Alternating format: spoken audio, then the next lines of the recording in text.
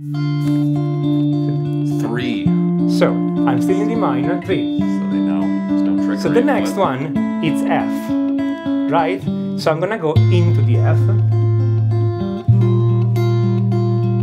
And can you give me the next already?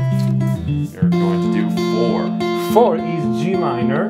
Hello Internet, nice to see you. When you are learning your instrument, people tell you that you have to play everything in different keys, and they tell you to take it around the fretboard and play it in different keys, but they never explain to you how exactly to do it, what to do it, and when they explain it to you, they typically tell you, well, move it through the circle of fifths. Now, personally, as much as the circle of fifths is fundamental, I find it incredibly boring, because you take something and then you move it to the circle of fifths, and it's predictable. And then also it tends to sound very jazzy the more you go on. And if you want to sound jazzy, no problem. But I think that the circle of fifths is just one of the many possible exercises, okay? So it's more interesting if you do something different, and I'm gonna show you a way to take something through different keys and make it sound musical, okay? So for the sake of argument, I'm gonna take a very, very simple chord progression. I'm gonna play something like that. I mean D minor. I'm gonna play a D minor. Then I'm gonna play the same D minor but in first inversion, so with a bass of F. And I'm gonna play a G. I'm playing a G6-5, so I mean the notes are G, D, and E, because I like the sound of the 6-5 chord in 4th position in the key, and then I'm gonna play an A major. Now it's a 1-4-5 essentially, guys, okay? So it's 1 in first inversion, 4, 5, and back. Simple thing, okay? Simple thing. And I can arrange these in several different ways. So if you want to follow me along, I'm gonna put these on a tablature, and so you can see what I'm playing. Okay, 6 lines. Okay.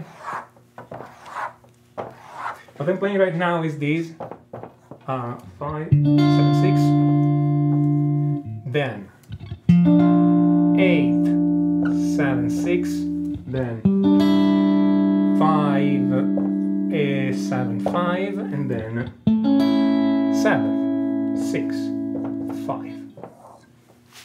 Simple as that. Okay? I can turn this around, keep the same bass, but invert the top 2 voices. I can play these. That's the same chord progression in which I invert the top 2 voices. Again, follow me and it's gonna be easy. So, and in this one I'm playing 10, 10, 10, then I'm gonna play 8, 10, 10, then I'm gonna play 10, 9, 10, and finally 12, 9, 9.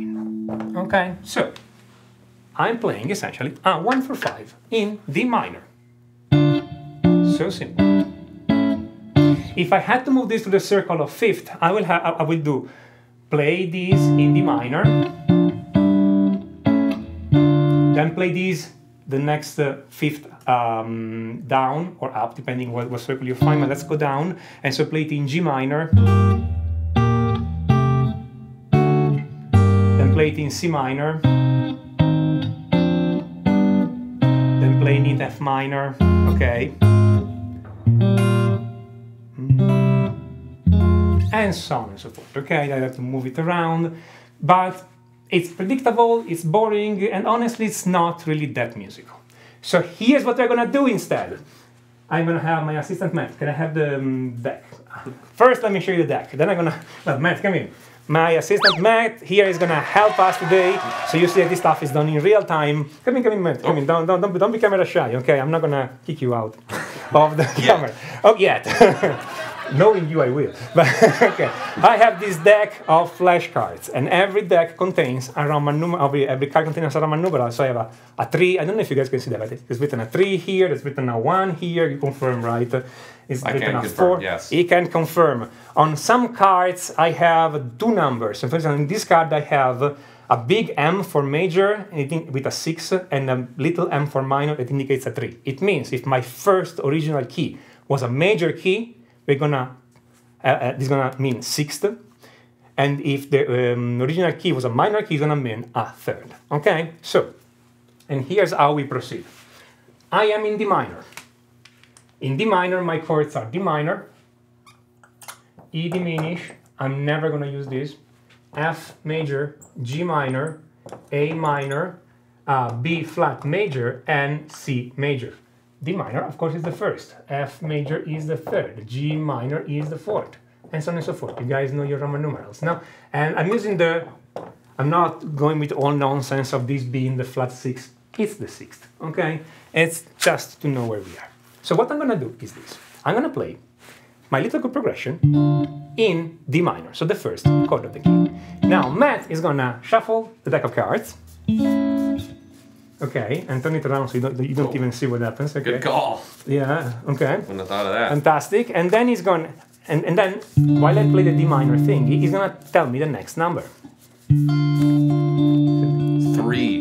So I'm still in D minor, 3. So they know. There's no trickery. So the next one, it's F, right? So I'm gonna go into the F.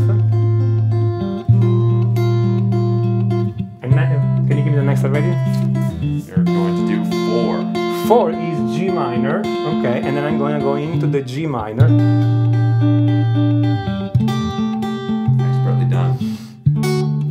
What about 6? 6, which is B flat, and so I'll have to go this way. Next is a 5. 5. Okay, from here I will go this way.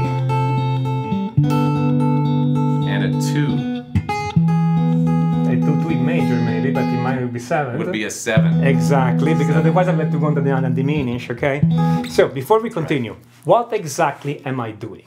I'm taking my little chord progression. Again, D minor in first inversion, G minor, G6, 5, sorry, and A. So the first chord, the first in first inversion, the fourth, and the fifth, okay? And I'm playing this thing and landing on a D minor at the beginning of the bar. Then I'm seeing what keys is the next, and the next was again 7. 7. Good. And I'm thinking, so I'm gonna play the same thing now in C major. But I cannot start from C major in root position because I'm already at the beginning of the bar with my D minor. So I'm gonna start with the C, but in first inversion. So I'm on D minor and I play a C major chord in first inversion. Then I'm playing the fourth chord in C major, which is F, with a 5, 6. And then I'm gonna play the fifth chord in C major, which is a G. And then I'm gonna land at the beginning of the bar again with C. Next. Next we have a 4. 4. So I'm thinking, what is the 4 in the original key of D minor? The 4 in the original key of D minor is G minor. But I cannot play a G minor in root position because I'm already at the beginning of the bar and that space in time is occupied. So I'm gonna play the G minor in first inversion. Okay, gonna be this. So I was here and I go here. I could have gone I could have done this in many different ways. I could have played this way. Sorry, this way. Okay, but I like it here. So that's the G minor in first inversion. Then I'm gonna play the fourth chord in G minor, which is C, 6, 5. And I'm gonna play the fifth chord in G minor, which is D major. And I'm gonna land on a G minor. No, minor. Then you're gonna give me the next chord. 5. 5, which is A minor, again in the original key of D minor. And so I'm gonna think, I'm not gonna play the root position because the space is already occupied. I'm gonna play the A minor in first inversion, okay? Which is this. And you see, it connects, it always connects, okay? And then I'm gonna keep going the same way, okay? Now, when you're gonna do this, or if you are very familiar with your keys, etc., you're going to notice that every time there is either a note in common or some notes close by, or there is a pretty obvious connection between the previous chord and the next one in first inversion, okay? But whatever your chord progression is going to happen anyway, because all those keys are related, okay? D minor has one flat. just like F. G minor and B flat have 2 flats.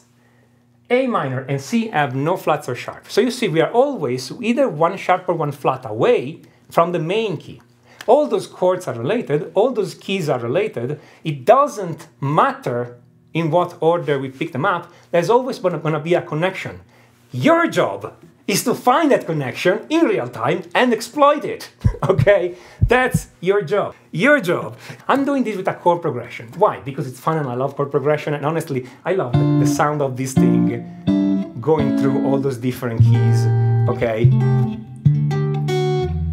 And it just flows really well, and there's something that Baroque musicians were doing all the time, getting this semi-random sequence of keys and then try to go through them in the most fluid possible way.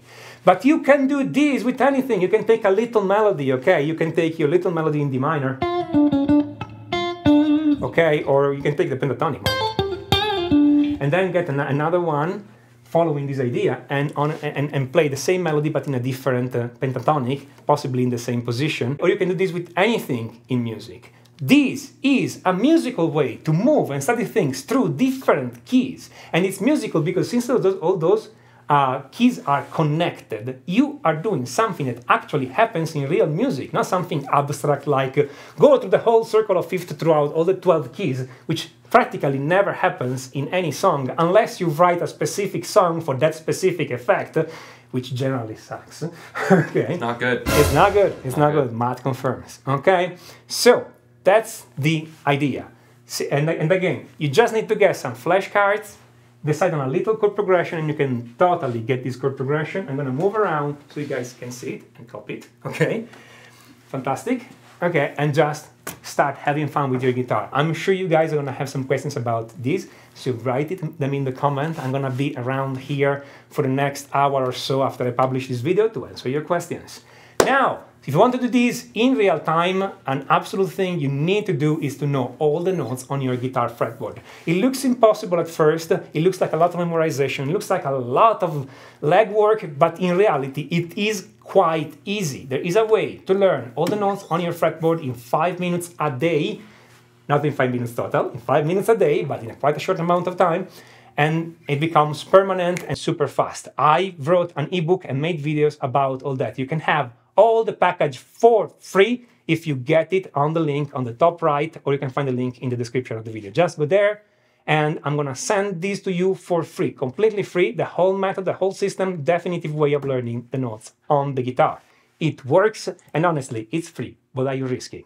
Just go and get it. This is Tommaso Zilio and Matt of musictheoryforguitar.com, and until next time, enjoy!